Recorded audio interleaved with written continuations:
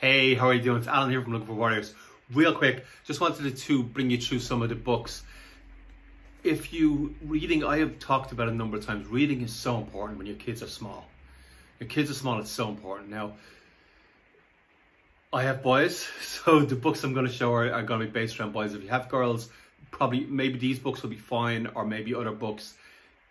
They're interested in different things. So, and also, I'm going to show you some of the books that I use, that we read, but I'm not you. I don't know you.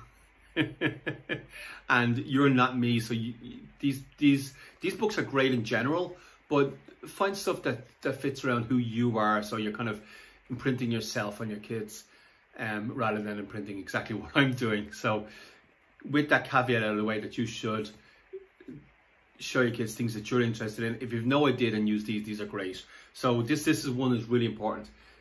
It's a great book, Diary of a Wimpy Kid. There was a whole bunch that's one of them there. I think I have another one here.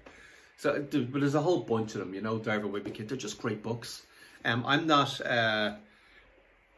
these are just books I read. I'm not getting paid for showing any of these. I just wanted to show them to you. Now I will try to set up, I've been trying to set up Amazon affiliate. I'll do that. So if you click through an Amazon and buy these books, I'll probably get a few cents from it. But currently I don't know how to set that up yet, so currently that's not the case. But if I can work it out, I'll do it. But these are great books, Diary of a Wimpy Kid, and they're very readable. They're very easy for your kids to read, and they're also quite enjoyable. Once you get to the point where you're reading well, they're actually good, interesting stories that an adult can enjoy as well as a kid. An adult can enjoy these as well as a kid, so they're good books. You know, I would suggest these. Another one, just really quick. This is just one or two quick books, and I'll go through more in another point. But this is a great one as well, Moon Boy. Now it might take a little bit of time to get into. The guy who wrote this is Chris O'Dowd. He is Chris O'Dowd is an actor, but this is a really good book. I feel like he read this book so he could play the lead part.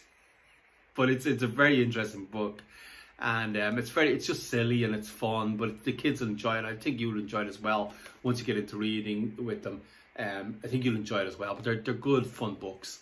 So just want to show them really quickly some just interesting, good books. If you've no idea, if you have books that you want to use anyway, use them. But if you've no idea, just start with these. These are great books.